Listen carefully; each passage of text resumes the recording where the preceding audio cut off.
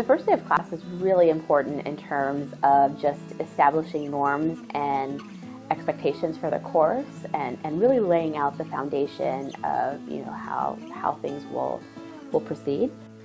The first day of class is important because it establishes the tone for the rest of the course period. So on the first day, it's important for the instructor to communicate their own enthusiasm for the subject matter and connect it to how students will learn about what the subject matter is.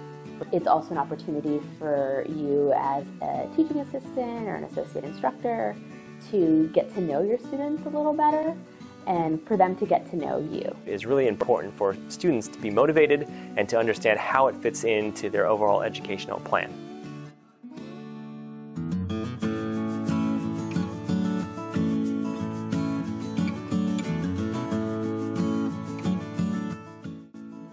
The first day is pretty important. You need to make sure that when you go to class the first day of class, you're confident and you feel prepared, so that instills confidence into the new students as well, that they're going to get the education that they feel like they need in order to succeed.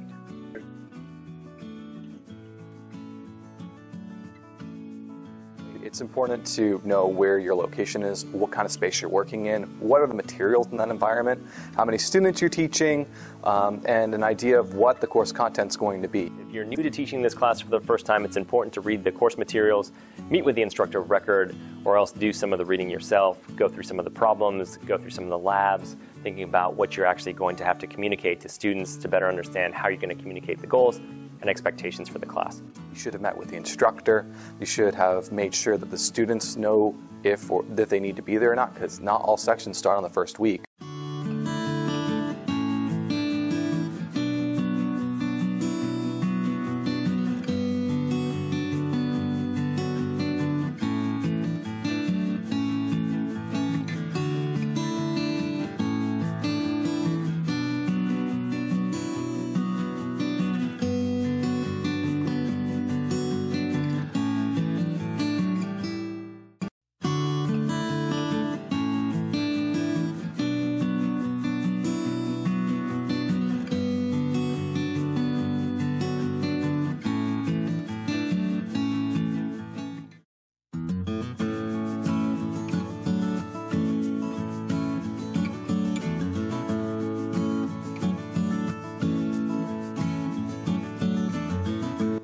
Community in the classroom is very important because it provides a space for intellectual risk-taking, it provides a community for learning, and finally it provides students an opportunity to think about how this matters as far as their own understanding of the subject matter. Feeling like one belongs is really a basic human need, and higher education research has shown that students who feel like they belong are more likely to persist in college.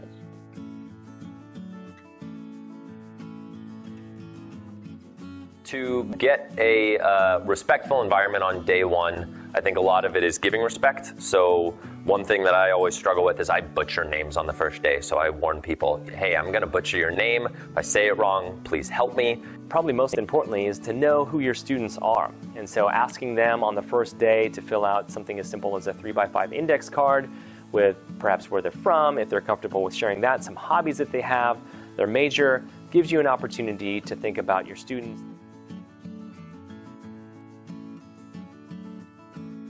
Setting expectations for communication is important, and students should feel welcome to do so, but it's up to the instructor and TA to determine how that's going to look. Ways that I do that are to be honest in my communications, giving them a little bit of background about myself, so now maybe I've opened myself up, they're a little bit willing to, maybe not be so closed off, whether it be about assignments or if you're a first-year student, maybe they're going through some transitional things.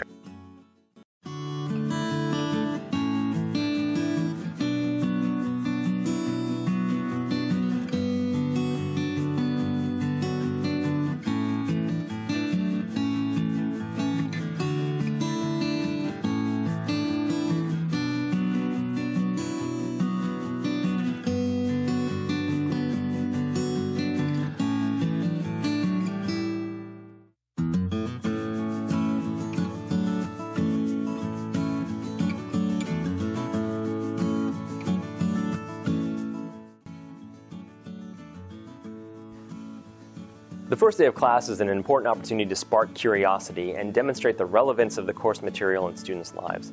Oftentimes, if we begin with very abstract concepts, it's difficult for students to see how it matters to them. And why it matters to them is an important motivational factor.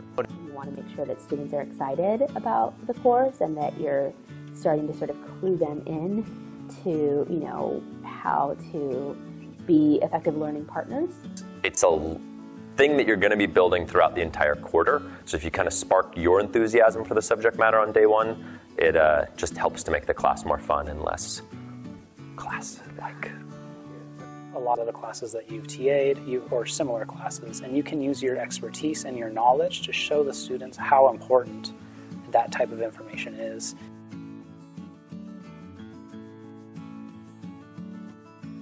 How to spur curiosity in the classroom can be accomplished a couple of different ways. Show them why you're excited. Walk in on day one. Use the big, bright, expressive voices. You can just make that first day really interactive and really leveraging some active learning strategy. Frame things in the larger context.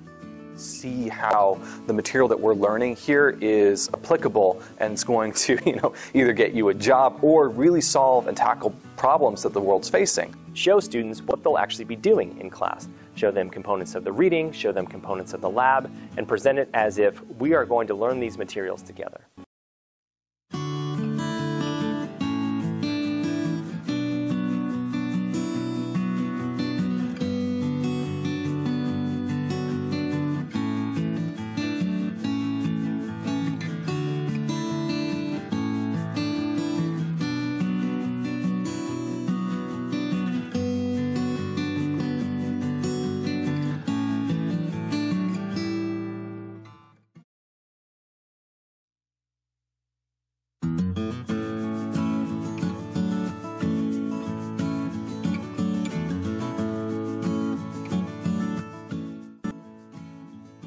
For students that may be from first-generation backgrounds, those who do not have parents that attended college before, those that are transferring in from another institution, they really want to know what to expect, and therefore they can clarify how they're going to respond to those expectations.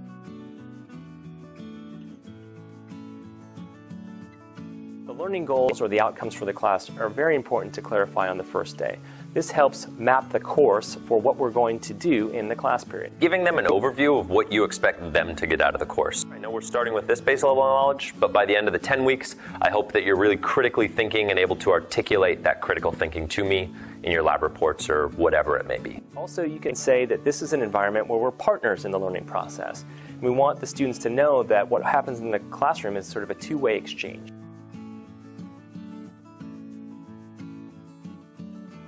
It's important to overview the structure of the class. Will the class function as simply a lecture when the students come in and they will do the applied materials in the lab?